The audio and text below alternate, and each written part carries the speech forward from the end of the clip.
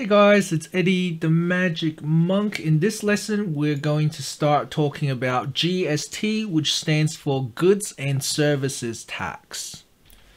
So GST is just another tax that you have to pay to the government, this time when you buy stuff. So if you buy something such as a computer or a car or a bike, or you hire someone to complete some sort of service, for example, if you hire a plumber to do something at your house, you're the one who has to pay the GST, which is very unfortunate.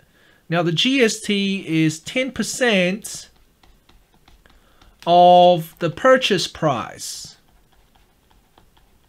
So however much that they're trying to sell you the thing for, you're going to add on 10% of that, and that's how much you have to pay. So for example, a computer costs $1,500 without GST. So GST has not been added on. Now, when you buy this computer, what happens is you have to add 10% to it. So the slow way is you can go 1,500 times 0.1, and that way you can work out what the GST equals. So the GST will be equal to $150. And then you add that on. So price including the GST will be 1,500 plus the $150 of GST, and that will be $1,650. And that's the money that you have to pay to the shop. And what happens is the shop takes your money, and then the shop passes the $150 onto the government. So let's do another example. Now this is a real life example. It actually literally just happened to me a few weeks ago. A plumber charges you $400 excluding GST. Now, the plumber actually told me the price excluding GST. So they didn't tell me initially that the price was excluding GST. I had to find out later. So how much do you actually have to pay the plumber including GST? Now, you would go 400 times 0.1, and you'll work out that it's $40, and you'd go 400 plus 40, which is $440 is the price including GST, and that's how much you have to pay the plumber. Now,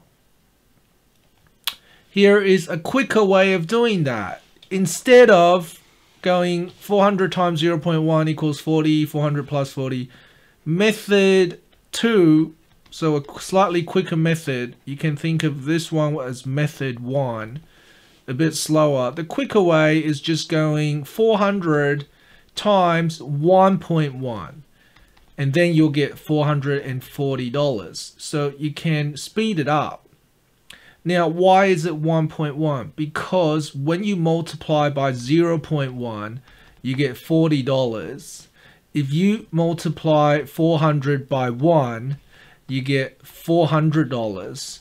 So when you multiply 400 by 1.1, that includes the 1, which includes the 400. So when you times it by 1.1, the 440, the 40 gets added, gets included in the 400, or added to the 400, so it'll be 440.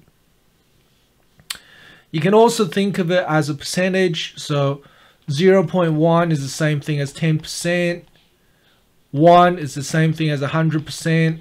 1.1 is 110%. So when you multiply by a percentage, when you multiply by 0.1, you're finding 10%. When you're multiplying by 1, you're finding 100%. When you're multiplying by 1.1, you're finding 110%. So then you're including the 40. So that's method 2. So yeah, just one more with method 2. So A pair of shoes cost $80 excluding GST. Find the sale price of the shoe including GST.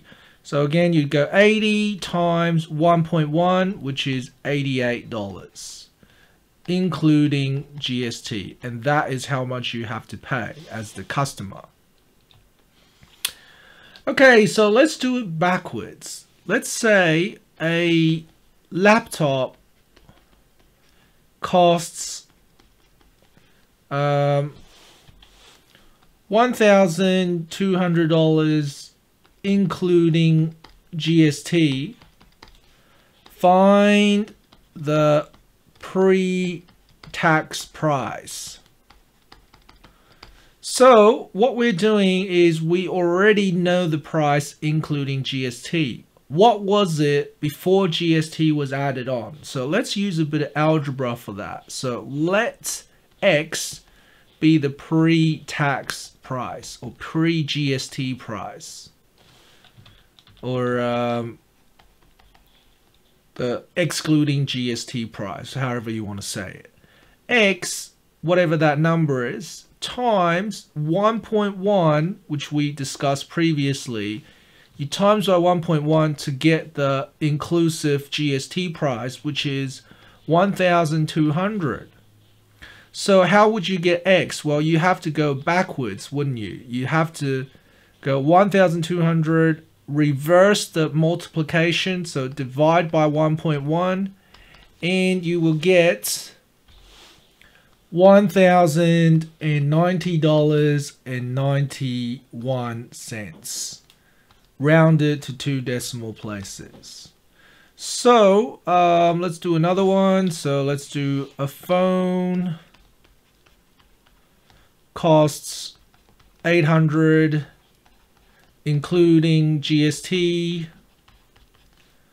Find the price. Find the excluding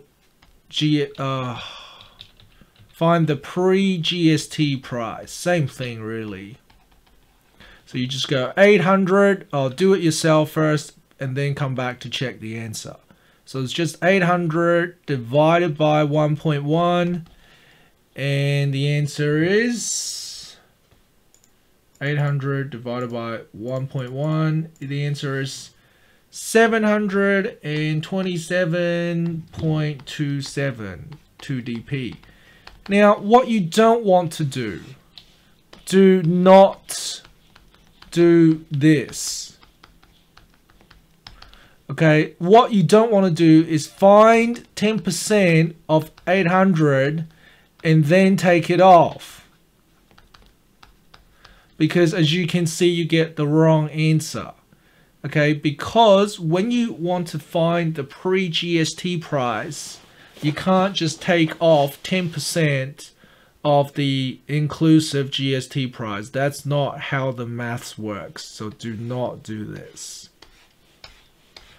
Okay, make sure you just divide it by 1.1.